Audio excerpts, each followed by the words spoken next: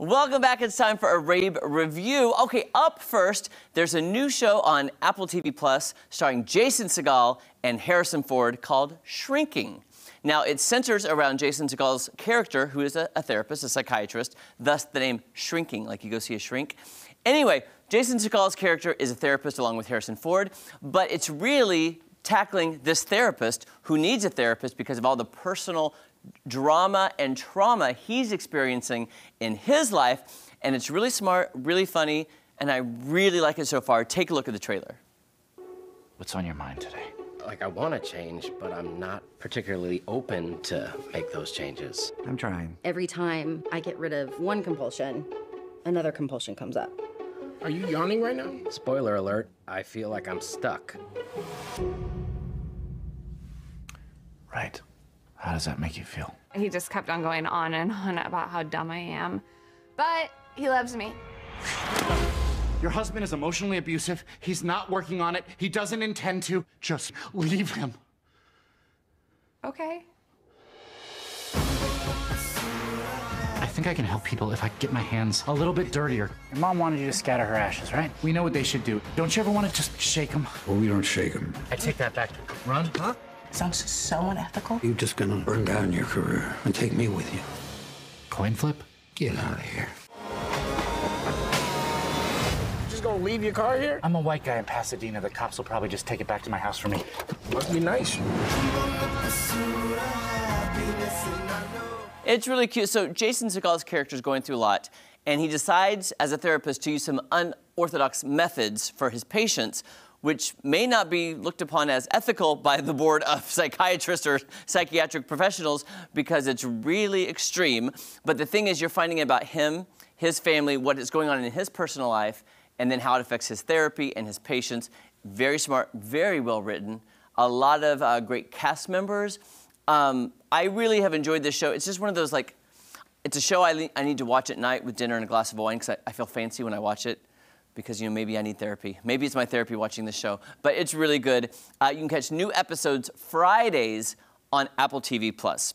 Okay, now I want to move on to a show that I only started watching yesterday because the social media buzz was everywhere.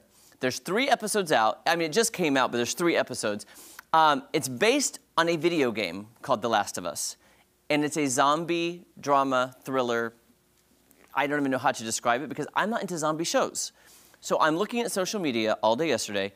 People are talking about it, talking. I'm like, well, maybe I should watch this. So full disclosure, I'm not going to show you the trailer for it.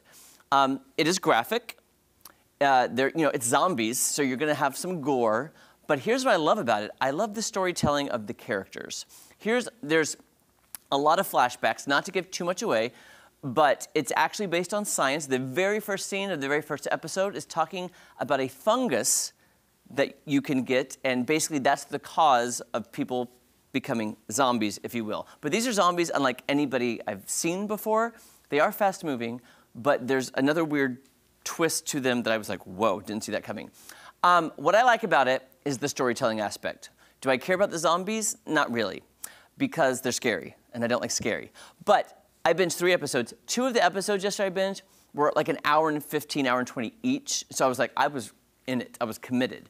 What I like is the flashback. So it starts in basically 2003 when the outbreak happens to current day 2023, talking about like some kids who have never even actually seen a car because the whole country is run amok with vampires. I mean, not vampires, zombies. Can't get it straight, Paula. Yes, with zombies. But I like the flashbacks to see people's lives and how they ended up in 2023. I also like, without getting too political, it's a great social commentary on political systems and governments. And I was just like, it's weird how you can go from here to here. It's fascinating to me. And the writing is really good. Again, I'm not going to show you the trailer, but it's called The Last of Us. If you like those kinds of shows, you will like this. New episodes premiere Sundays on HBO, but I was surprised. I told producer Jake this morning, I was like, I can't believe I like a zombie show. And I was in it. I mean, 3 episodes yesterday, but I was like, it's for you guys. I did it for you. But I really enjoyed it. And now I'm fascinated to see where it goes. And Paula, you like zombie shows, right? Okay, this is for you.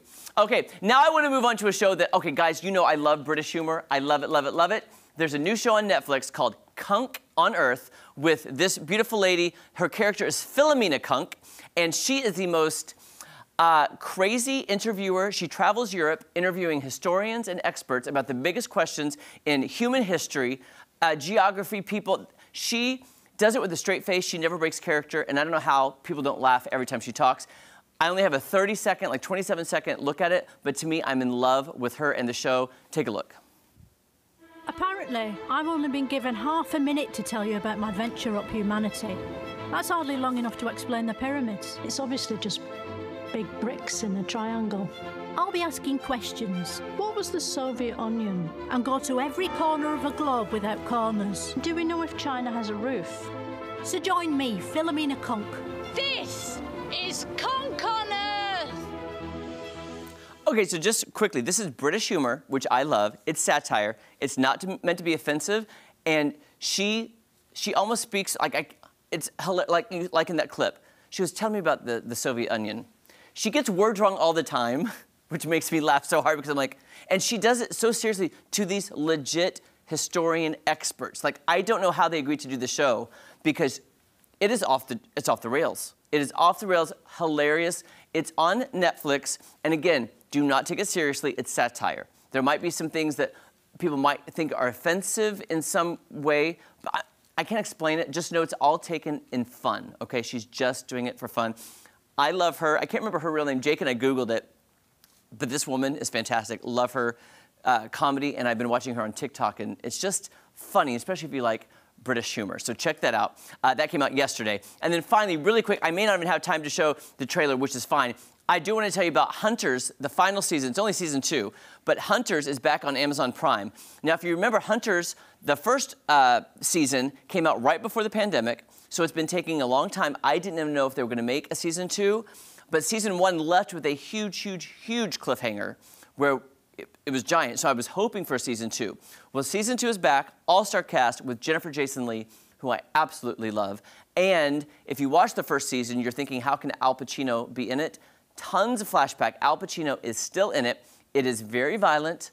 It is very gory, but it is about Nazi hunters in the 1970s, okay? Takes place in the 70s. The costumes, fantastic. The action sequences, fantastic. And you kind of don't even know who you're rooting for. You're rooting for the Nazi hunters, of course, but is everybody who they say they are? Who's telling the truth, who's not? It's a really great show. Again, sometimes I have to watch like this because I don't like the gory part, but you know, it is what it is. So I'm like, okay, but the story is great. Hunters, season 2 is on Amazon Prime right now. Don't go anywhere. When we come back, we're running to Buffalo Run Casino and Resort.